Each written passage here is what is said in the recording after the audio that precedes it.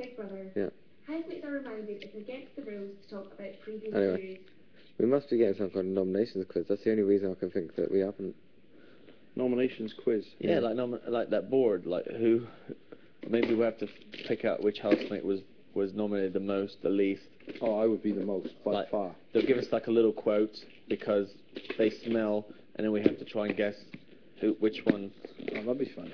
Yeah, that'd be a good game, actually. Pervert. I'd quite pervert, Steve. I said pervert. And Can't trust him around fruit. And okay, I can't be trusted. And it never finished my nomination. It just took key parts. Is a sandwich short of a picnic? Yeah. Absolute loony. I hope we can do the right as that. I never want to hear the sound of Velcro ever again. Beautiful sound. What a the sound. sweetest sound.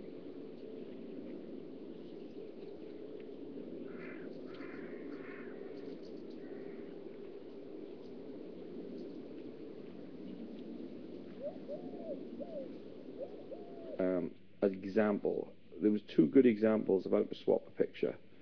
First was Steve when he did you. No messing. Straight up to it. Boom. That was it. And Moley when he did Sam. He'd already settled in his mind what he was going to do. He gave the spiel first. Moley gave a little bit of spiel first, but there was no nonsense. It was unlike the previous week where Moley got the button out and started doing all his little bits and pieces with the button.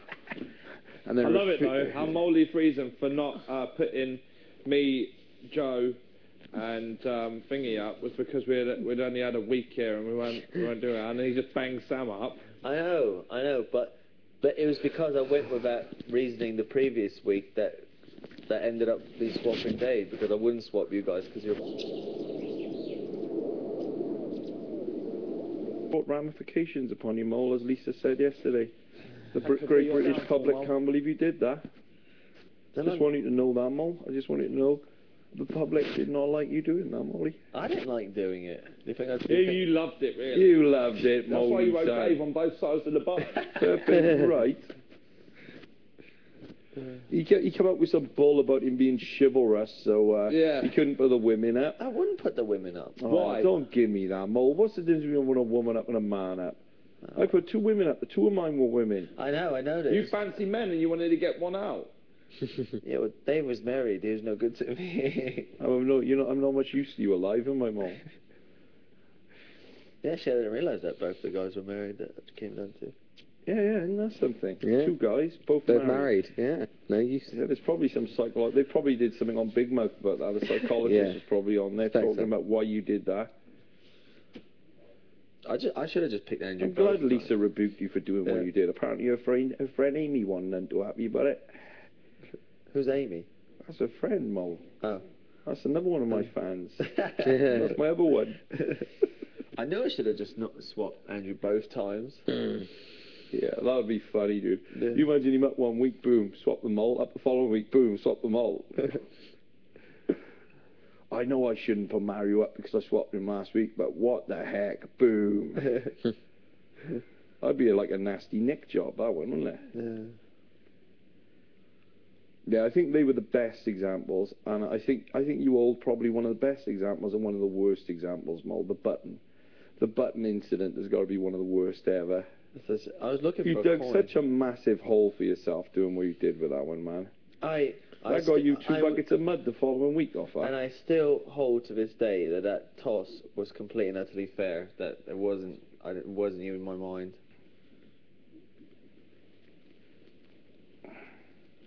I actually had a £1 coin, but it disappeared, and I was going to use that. Oh, that's where it's gone. It wouldn't have made a lick of difference more whether it was head or tail. I was up.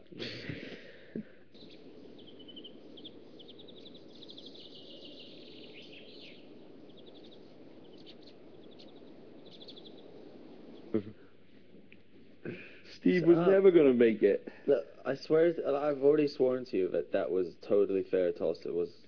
It wasn't fair. That was nothing fair about it. It would have been fair if you'd have told them which side they were. We know more, right, that the great British public, I don't care what the Tree of Temptation said, are a fair people. They know what they're doing, And they've come in and told you were unfair doing what you did, Mo. Oh, this coming from the same person that told the person he face swapped that he loved her the previous day. I did love her, but we got to sometimes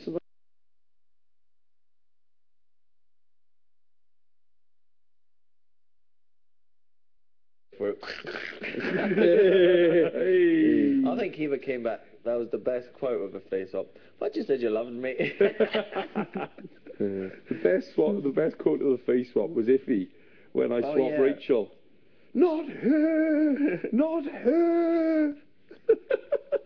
They're all sat down and they're all like, Dave, just do what you got to do. We know it's not easy. None of us would like to be in this position. They're giving it all large. As soon as I swapped it, up they come.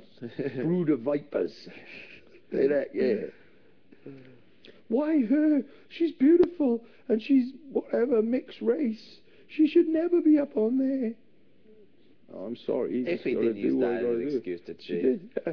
She said she's beautiful and she was Genuine. Yeah, but no, she said something about her being like mixed race or something, or whatever. I don't know whether was she mixed race, Rachel? Yeah. She said something about her being mixed race and being really beautiful and being an example of how, you know, she would want mixed race people to be portrayed. It was something like that. I said, well, I'm sorry. That's a long ass spiel. Yeah, she did. She give it large. If you give it large. I'm like, oh, I'm sorry, If. You got to do what you got to do. How did Rachel take it? She cried a little burst bit. into tears. Later, didn't she? Yeah, she just cried a good, little isn't bit. it? Yeah, I'm Not sorry. So I said sorry.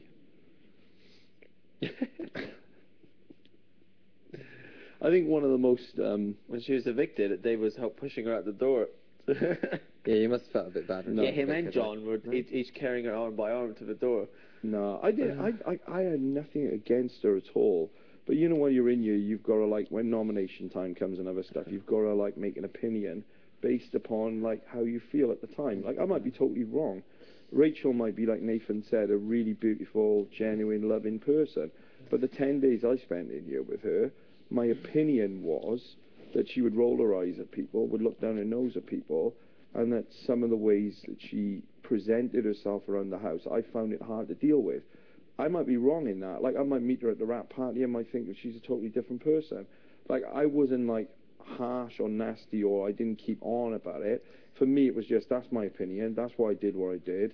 At the minute, that's still the opinion I've got of her, but I'm willing to, you know, be wrong on that. You know, I certainly wouldn't have gone and given her a massage and bagged her like John James did. You know what I mean? It wasn't that sort of a deal. It was just a deal where that's what I think. I might be wrong. And I even said that in the diary room when I did my nomination that week.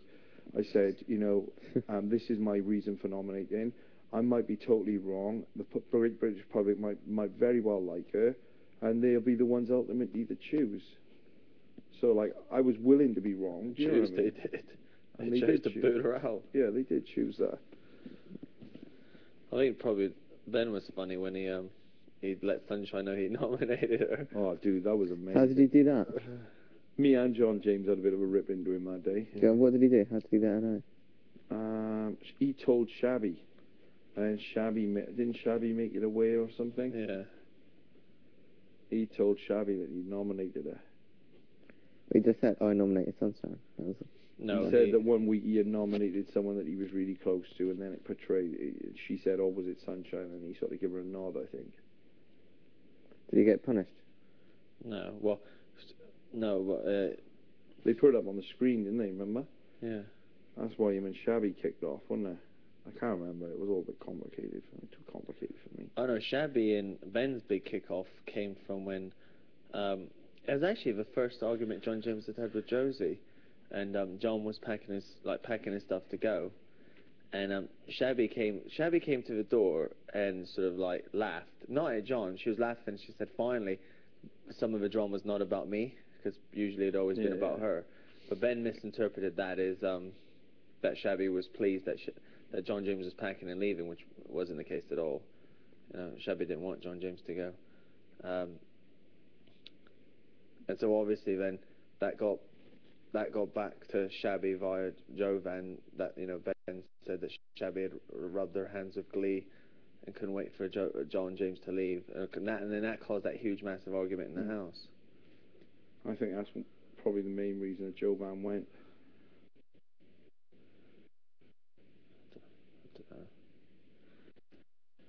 this house is so full of Chinese whispers. It's like you have to speak to actual Well, I was person. there though. I Yeah. was there when like it was all kicking off in